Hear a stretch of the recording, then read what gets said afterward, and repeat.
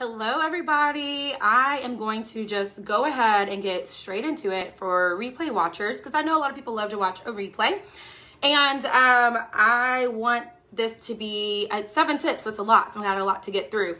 But I have personally recruited over 200 people in the last 2 years on my own, right? Without reaching out to anybody.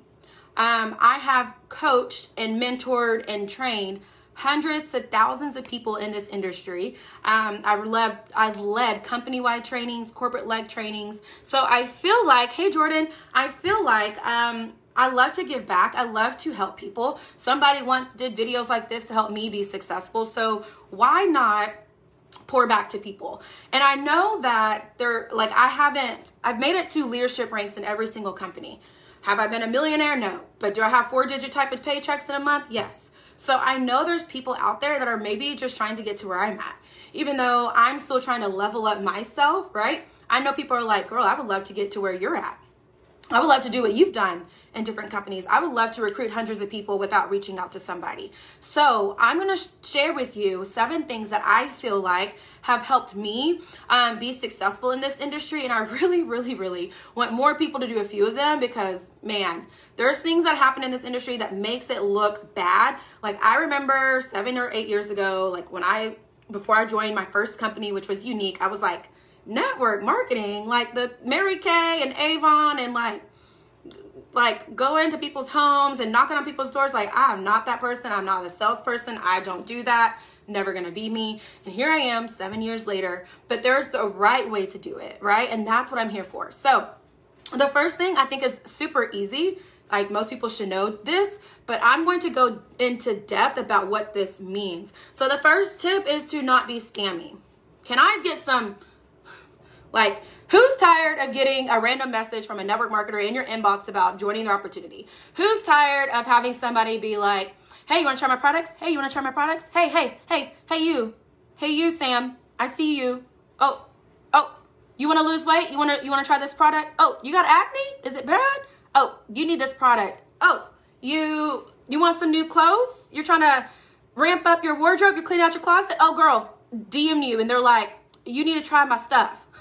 Like, I cannot. Like, I literally did a story the other day, and I had, like, a flare-up bump that came, and somebody messaged me, like, hey, girl, I got a product that can help you with that. And I'm like, okay, how embarrassing that, 1, you notice, and 2, you mention it to me, and 3, I have my own stuff that works. I just have to, like, go drink some water and wash my face better instead of skipping nights, and it's going to clear up, because guess what? It's gone. It cleared up. But thank you for reaching out. Like, I would never, ever, ever reach out to somebody with acne, with skin issues or anything and say, hey, I got some skincare for you. You need to try it. I would never, if I was with a weight loss company and I see somebody that's a little chubby, or even if they talk about wanting to lose weight, be like, hey, I saw your status. You want to lose some weight? You want my products? Stop that madness. And also stop just cold messaging people in general. And I messaged this, sent it to my team and said, y'all, this stuff gets on my nerves because this is what makes this look bad. I got a random message from a girl, don't even know her name.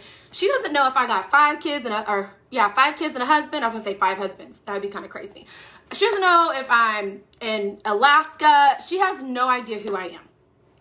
But she sent me this message about her opportunity. Instead of, hey, like, who are you? Where are you from? Like, let's network, let's connect. Are you already in business? What business do you do? I would love to hear about it. I want to talk to you about mine too. Maybe we can swap some product. Like, do something besides just send me a cold message, okay? Okay, so let's stop all that. Like, let's stop being spammy. I know someone told you that you get out there, because I agree, get out there. But there's a right way to get out there without being like,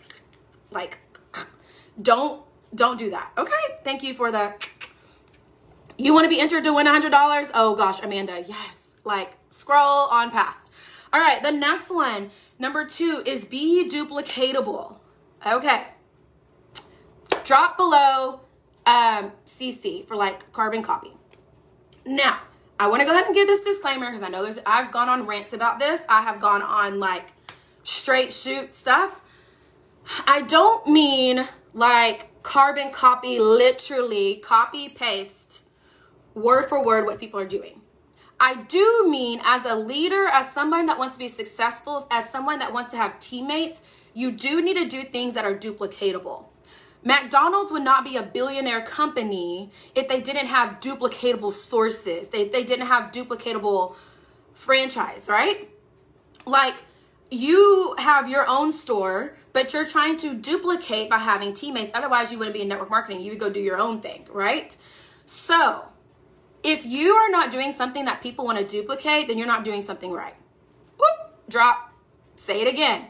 When I, as an online business person, I, as a leader, when I start seeing people trying to duplicate what I'm doing, they try to duplicate a challenge or duplicate an incentive or duplicate a fun way to market their products, that I know that I'm doing something good. I know that if it got their attention and they like it, then that means my customers like it. That means some potential partners probably like it. If you're not finding things that are good, that people actually want to mimic you and I was going to say intimidate, but that's clearly not imitate you, then you are not leveling up enough. You're not doing something right. So take it as a compliment. I know I have to sometimes cringe. Like when somebody literally copies and pastes something I do, I'm like, ugh. Like no one knows, like not like that's my lingo. That's my talk. So I know their network is going to know that's not them saying those things, because some people don't say things the way I say it. Right. But I'm like, oh, it's a compliment. But so what I want you to do, and my team knows this about me, I might make a graphic and I'm like, yes, go share it. They go share it, but they say their own stuff. Or if I'm doing something that's like a cool incentive, like I bought some cool spa headbands, go do that. Go duplicate that. I share my moves with my team, literally every move. I see some teammates here. Y'all can attest. I'm like, hey guys, it's Monday. This is what I'm doing today. This is what I'm doing for a power hour. I show the how-to so they can go easily implement and mix it up and change it for themselves. I show them literally how to follow up. Like I will send them a voice clip. Here's my voice clip I sent to a customer. Go record, go listen to it 5 times if you have to. Go write down what I'm saying. Go make something similar. Send it to yourself and then go send it to your customers, right? Find duplicatable systems. Okay. Next. People join people. I've heard that before, like 5-6 years ago, and I was like, oh, what does that even mean? Like, people like join product, like people do go to products for companies, not the people. In a way, yes. But once I started seeing like top leaders leave and an influx of people follow, or even once I left a company and the people followed, and then when I left another company, people followed, I started to realize the truth behind that. Because at the end of the day, it doesn't really matter like what I'm selling, what products I offer. To me, it's all about the experience. To me, it's the money is great too. It provides me a lifestyle that I won't have if I don't have my side business. And I literally thank God every day for my hustle, my side hustle, and my teammates and the people that I have like loved, and people in my network, even if they've never bought from me, but we just connect. Side sisters, like I would have never known these people that are amazing and have added value to my life. But all that's a tool for how I have my glam room community, like how I build a fun sisterhood community, how I coach and let people know that their confidence is always there. Help people find their true best version of themselves. Like that's why I do all this. So people want to be a part of that. So you have to figure out who you are, your brand, what you offer, and try to find ways to, you know, like have a purpose that people want to be behind. And I don't just mean follow you, like people join people as far as like your team. I also mean your products. You guys, I was just talking to one of my teammates today and I was like, I have had this customer. She's been a customer of mine for 7 years. She has been with me from the very beginning when I was slinging some 3D lashes all the way to now. And that is very, very cool. And I mean, I think that's just, I don't know, it's like a nice thing to know that you have somebody's loyalty that much, that they support me so much, that they follow me. People in my glam room are like, Julia, I don't care if you're selling makeup. I don't care if you're doing like like wardrobe. I don't care if you're selling skincare. I don't care if you're slinging pots and pans. Whatever you're doing, I want to be a part of, because I love to be a part of what you're doing. Right? So once you get that in your mind, that people are going to be around and join me or help support me in what I'm doing and be about this because it's me, then that's when you're going to start being able to shift your mindset on what you do. I don't care if it's makeup, like I was saying before, jewelry. I'm offering an experience. I'm offering connectivity, community, helping people grow and develop, right? All right. People join people. Next, this is one of my favorites. I actually learned this from, I guess two companies ago, from a leader when she was like, I don't have time to shout out everybody. She's actually our CVO now, and Palma-Farah. She's like, I don't have time to shout out everybody. Shout out yourself. And at first I was like, well, that's rude. But she was like, no one knows who I am. Go tell your network what you're doing, and then celebrate your wins. And then I started to realize that's actually a brilliant thing to do, because no one wants to be with somebody that they don't think is successful. Like if somebody's like, oh, I've started hearing more about this Palma-Farah stuff. I have noticed this one girl, she talked about how she sold over $6,000 in skincare in just a couple of months. And she talked about how she's promoted so many times. And she talked about how she did this corporate-wide training. I need to reach out to her and see what she's doing with what she knows about Palma-Farah, right? Because people join success. People love success. I don't know about you, but I want to be around somebody that I know is going to be successful than just somebody that I know is just like, they're not, like, are they open? Are they selling? Are they even doing it? I don't even know, right? So celebrate your wins. Every single win that you have. Your network actually loves to cheer you on. My last month, I didn't even have a promotion, but I had a nice check, and I had teammates coming in for promotions, and it was so cool to see so many people in my network cheering me on. Like, how much further are you for you to reach your goal? Like, you're so close, you gotta hit it. Like, it is the coolest feeling, especially right now when we can't be close to each other. We can at least be close through social media. And so I just feel like tooting your horn, at first it might seem awkward, but then it feels really good. And then you start seeing more success, because when you are looking for success, so what does that mean? You might not be at the top. It might just be, girl, you had $200, and $200 in sales has been your highest ever. And $200, if you go say, I had $200, like, that might not sound like a lot, right? But if you just say, I've had my highest sales month ever, that's pretty amazing. Maybe you had $50 in sales one month, and then you had $100 in sales the next month. Well, girl or guy, you just doubled your sales. So go and talk about that. I doubled my sales in 1 month. So look for those wins. I mean, I'm a math person, so I can always tweak percentages and make things like sound awesome, because they are awesome. It's growth. It's real things that's happening. But go share it in a way where people are going to be like, dang, you are winning. And then you're going to notice those small wins, that $50 to $100. And it's pretty cool, because this girl on my team, I've noticed her sales crank tremendously from when she first joined, because she started sharing these small wins, right? And then those small wins become medium wins. And then those medium wins become large wins. So tooting your horn is super, super huge. Even the small wins count, absolutely. People want 200. They think that's attainable. Exactly. All right, fifth thing. And I kind of talked about this before when I said duplicatable, be duplicatable. You want to develop and maintain systems, but not only develop and maintain systems, you want systems that are simple, easy for people to follow and do, and obviously that work. They're effective, right? So for instance, I share with my team, like, here's a power hour that I did. Specific. Don't just go work your business for an hour and explain what a power hour is. Give them specifics. I specifically shared a schedule for my glam room, my group, where I can schedule posts. Like, these are the types of posts I schedule each day. Find different things like that. But you want to do things like, if you share, like, let's say I was a leader that scheduled an hour and a half coaching calls with everyone on my team. And that's my thing. Like, you have a whole hour and a half with me, schedule a time. A lot of people are gonna be like, oh my gosh, so when I get to that level, I have to do that? People are gonna be like, oh no. So you want to have develop and maintain systems that you know you can maintain, but also that you know other people are going to be able to want to do. Because if they see things are like, oh, I have to do that as a top leader, or I have to do that in the leadership ranks, I don't know if I can maintain that. I think I'm very transparent about how I have a full-time job as an assistant principal, but I'm also able to work my business. And here's how. right? So when you're able to be transparent and show people how to balance it all, you're gonna have more people on board. And also you have to think about finding systems that work for different people. After, like, I was in the classroom, so as a teacher, you know, you have to find things that work for different kids and meet them where they are. Even now in administration, I have to find things that work for different teachers and meet them how they are.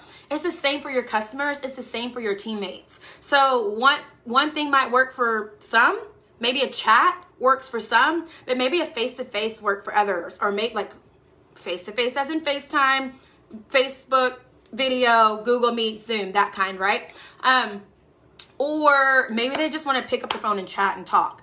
Or maybe they're just a texter and you can get some things done through text. So you have to try, and I sometimes get caught up in trying like one size fits all, but every now and then I do some one-on-one type things, or I break up my team group. Like, these are my runners. They need to be doing this with me. These are my people. They just wanted to kind of honestly be a discount shopper.